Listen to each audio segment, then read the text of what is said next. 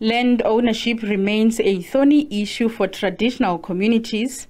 Kgosi Gabuilelwe Moroka wa Barolong Boo Seleka says land ownership is an obstacle for development in rural areas. She believes the restoration of ownership will accelerate the improvement of the community's quality of life. For years, the land issue has been the elephant in the room in discussions amongst traditional communities. As a sector as well, we spearhead and we have a blueprint called the Invest Rural Master Plan, which speaks about holistic development for rural areas. Now, to achieve this, we can only do so if we have control over the land issue. No investor would want to invest and we have tried, if we don't have the full rights to the land. AfriForum says the land in Thaba Nchu has been surveyed, and this can speed up the process to restore ownership. It says ownership provides the required security for investment and development. We sought a legal opinion to determine the most streamlined process for traditional communities to obtain ownership of their land.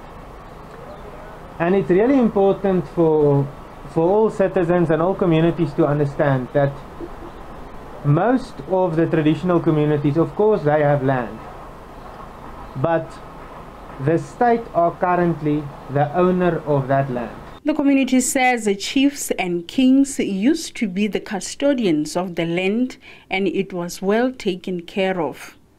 They say it is time for traditional leaders to be given the power to improve the lives of their communities.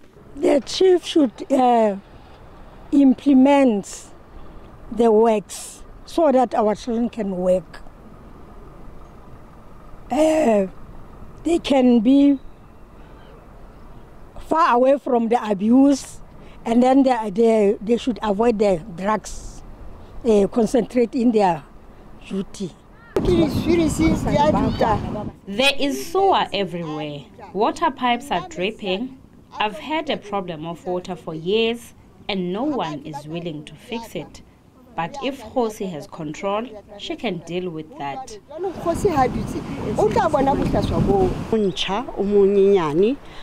She is new and young. She can bring children together to do projects so that they can stop lazing around, drinking alcohol or drugs.